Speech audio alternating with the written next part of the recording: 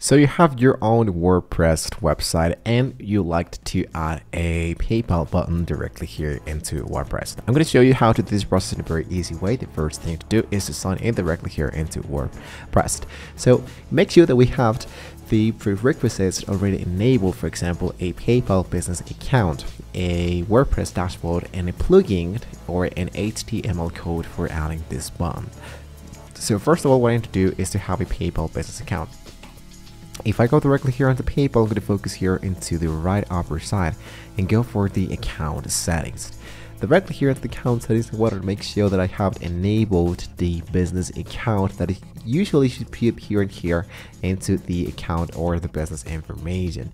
So if you have a private account, you won't be having access here for the account type. Just change this for a business type and you're good to go. Now let's go back directly here into the home dashboard of the PayPal. And then let's create the PayPal button, right? So here, back directly here into PayPal once again before you can focus here into WordPress. Let's get started with the business tools. Here, I'm going to focus for the business tools here into the upper side. And we have the recommended elements. So what I want to do is to scroll all the way down until you find the button of the PayPal. Or you can go for example, button.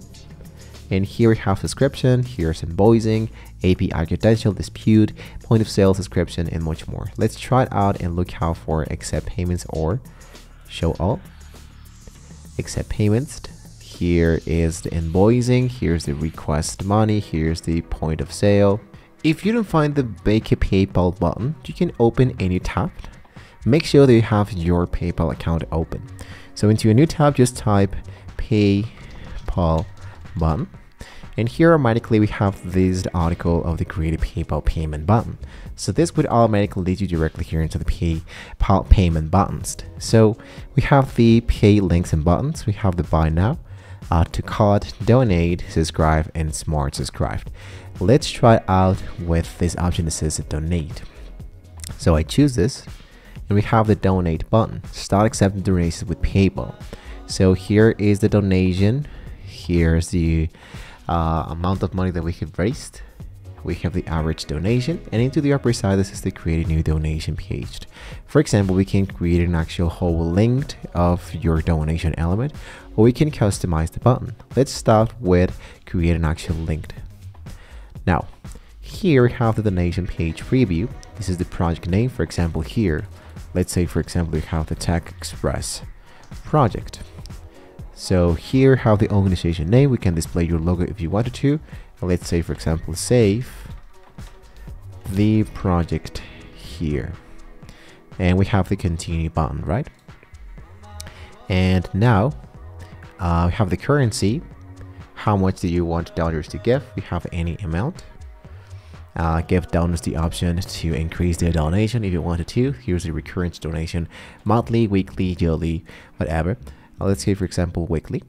Let the donors choose specific programs. We can go for continue, and we have now the privileged tab. Now we have the donation page created and ready to show.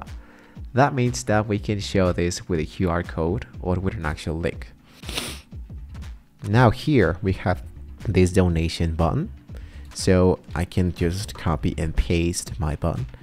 And here is the donation of my website. Now, if I wanted to add this directly into my own website, I needed to enable an HTML code. So let's say, for example, that once again, I'm going to try it out with a new element and even use a QR code. Let's go back. Here, let's go for customize a button. Now here into customize a button, here's the customize a button title. Use your own button style. Let's go for large, continue. Here is the display. Continue once more. Customize the donation, something we have done so far, and go for published.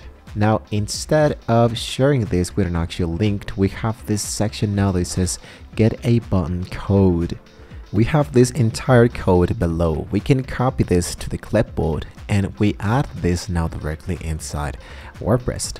So let's go directly here into WordPress. Let's go back here into our own page. Let's go for these pages. Let's say, for example, we go for pages. Let's go for all the pages.